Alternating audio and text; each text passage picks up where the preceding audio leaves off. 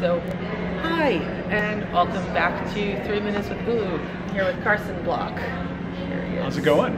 Awesome. I'm going to set the timer, Okay. and it's 3 minutes. And that's the slate.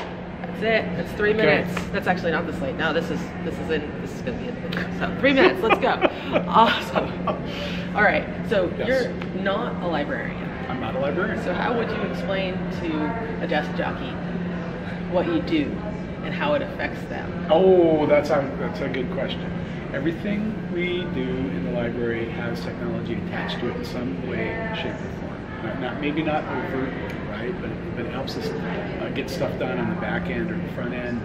It's starting to become that glue that holds everything together. So when it comes to technology, one of the things that's the most important actually is that the infrastructure, which is invisible, usually if it's working, it's invisible. Right. If it's not working, it's very everybody knows about it. Yes, right. Exactly.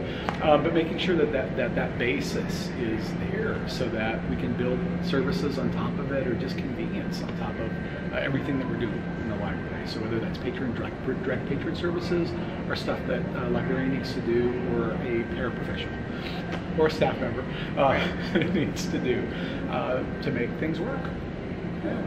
So can you talk a little bit about what you do with that? Oh yeah, it's really always hard for me to do that because I feel like I have multiple personalities. Well, pick one and go with that one. Okay, it sounds good. You know, the one named Ed. The one name, oh yeah, Ed. We don't want to maybe talk not about Ed. Not Ed. Not No, Ed? Ed's problematic. All right.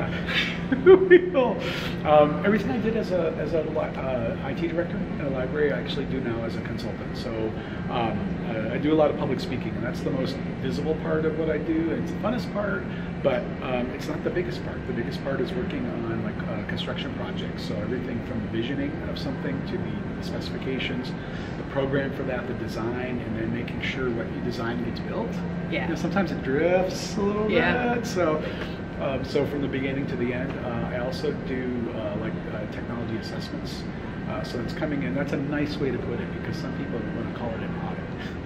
Come in and audit us, and it's like, well, what if we just do an assessment and see what elements are there to build on and where you might need a little help. Sometimes those also result in things like technology plans, hiring, especially hiring tech leaders. And that's been a developing part of my work now, is hiring good people in technology leadership positions, and we don't have enough. It breaks my heart. Yeah. We don't have enough. So how much do you think that is about the pay? That's definitely a piece of it.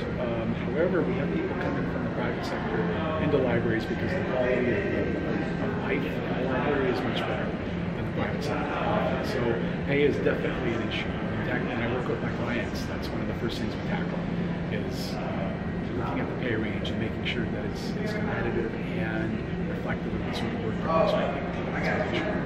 Yeah. Oh, there goes. Bye-bye, everybody. All done. Bye.